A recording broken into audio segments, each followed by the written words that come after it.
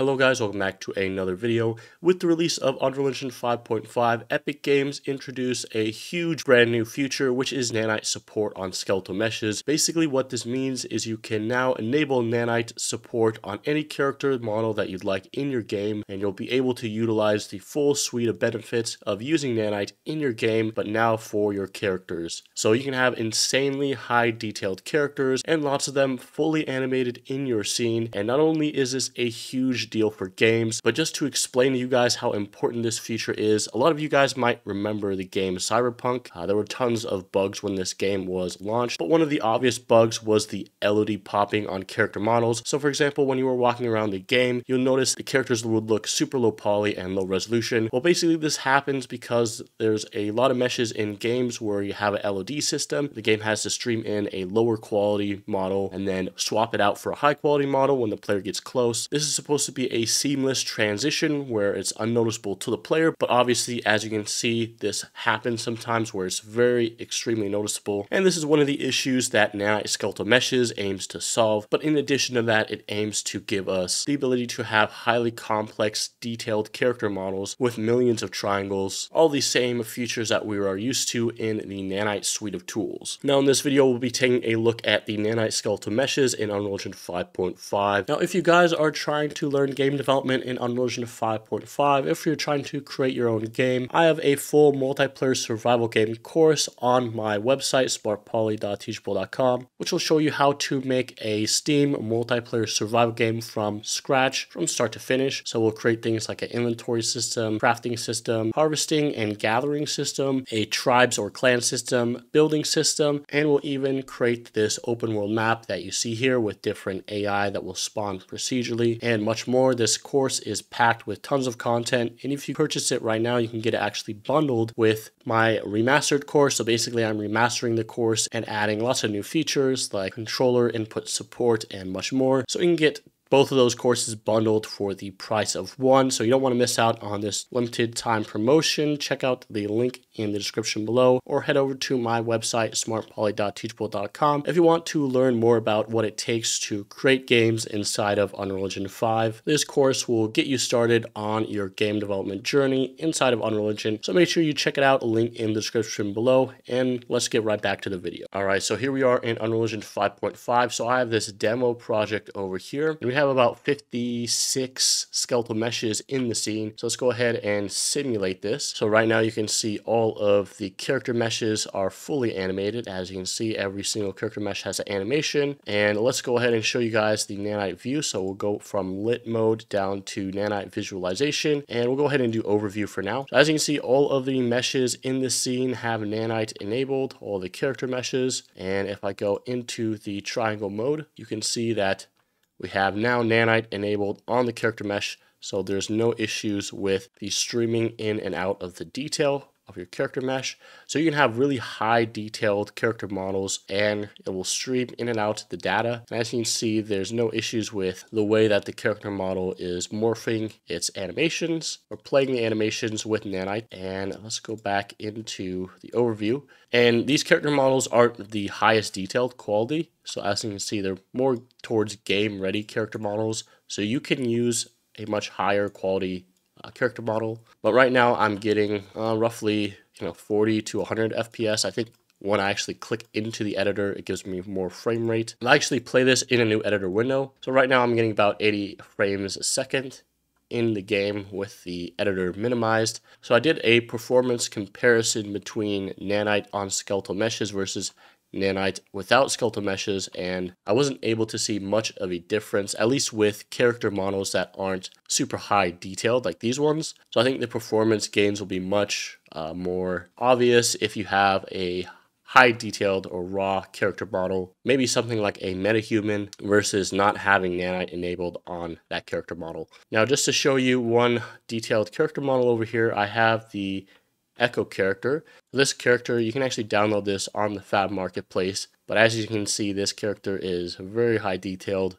There's a lot of geometry on the mesh. I can actually show you guys a wireframe of the character.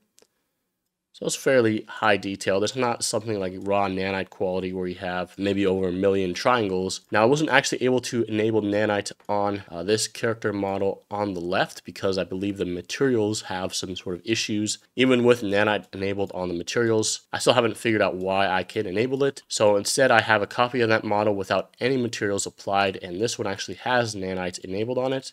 So as you can see, this is basically what it looks like, and you can see the detail on the face is where you'll recognize that detail quality the most. So I'll actually show you guys the difference. So this character on the right is using Nanite Skeletal Mesh. This character on the left is using LOD. So if I actually go into wireframe, you're not going to notice a huge difference. If I zoom out here very slowly, what you'll notice is the character on the left will swap out for a lower quality mesh. So you can see that it does it right there. So you can see the geometry is popping in and out. You can see that it's swapping that mesh. You can really notice it with the cape there, because in the next LOD or LOD1, it removes the cape. But you can see you have sort of this pop in where the transition is not as smooth as having a nanite mesh. So over here, again, you can really notice it with something like the cloth, because you can see it popping in and out. But if you had more aggressive LOD system where, maybe you have like a lower end computer or something like that, pop in and the streaming in and out of the LOD might be more obvious. And you get like a low poly character or a character model that basically looks like this. This will pop in and out from LOD 4 all the way down to LOD 0. So you get sort of like that pop in with the character, whereas if you use something like a nanite mesh, you're not supposed to have that sort of issue. Now there's a whole lot more other things that you can do with skeletal nanite meshes. Basically, you can also have, I believe, things like morph targets where the character could have, a character customization system where you add, more detail to the character model by using like a slider. I think in the trailer or the release of Nanite Skeletal Meshes, Epic showed all these little bumps or details on like the mannequin to show how detailed you can get with your skeletal meshes now that we have nanite support for them. Anyways, here's another level over here. So you can see I have nanite enabled on all the character meshes in the scene. We're getting about 70 FPS. So all the characters are animated, and this is just the default UE5 mannequin character. So let's go into the triangle overview. So there is a total of, 108 of these characters in the scene. So quite impressive amount of characters. We're getting on average about 70 frames a second. Now it is important to note that obviously the UE5 mannequin character is not the most detailed character model that you can have.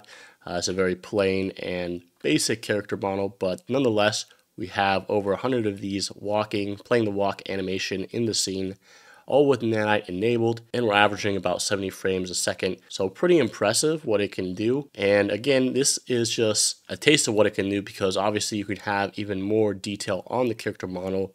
Like for the face example, you could have just some raw geometry. And one of the best examples or use case scenarios of this is in the Valley of the Ancient demo. Is when they released Unreal Engine 5.0, they released the Valley of the Ancient demo, which had this character or the boss character that had nanite on the skeletal mesh. It wasn't actually real nanite on the skeletal mesh. They used basically a parent skeletal mesh, which they had attached regular static meshes with nanite enabled onto them. So it was sort of like cheating in a sense that they were able to have these high detailed nanite meshes attached to the skeletal mesh to make it look like it was, nanite on a skeletal mesh. But in that case, they had a very high detailed character model with nanite quality. However, back then they weren't able to get the same sort of animation deformation with things like bones, where the character model is bending, because static meshes can't really bend